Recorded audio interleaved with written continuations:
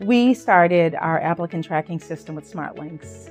And every time the application goes through a new status, a new position, they are notified, such as, after they've had an interview, the next step could be that we're starting to check their references. It's really helpful to get on that first day of employment, such as their tax forms, what paperwork they need to bring with them, etc.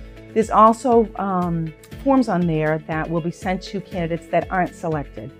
I think one of the highlights about the ATS with SmartLinx is the WOTC, or the Work Opportunity Tax Credit.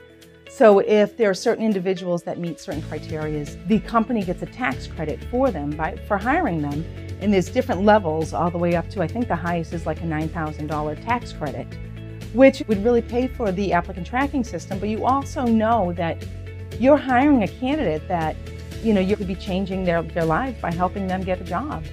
Once they're in the applicant tracking and we hire them, the majority of their information flows right into the HR and payroll system. The applicant tracking system is very friendly for other sites to use with the click of a button. For example, I had never posted jobs on Craigslist before. I've posted jobs there. I've posted jobs directly to Monster. Our company website goes right to our jobs board on the ATS. So anytime I put an ad in the paper, or we have a radio ad that says go to Oriol Healthcare, it brings them right to all of our lists of jobs. So I really think that has greatly broadened the fishnet.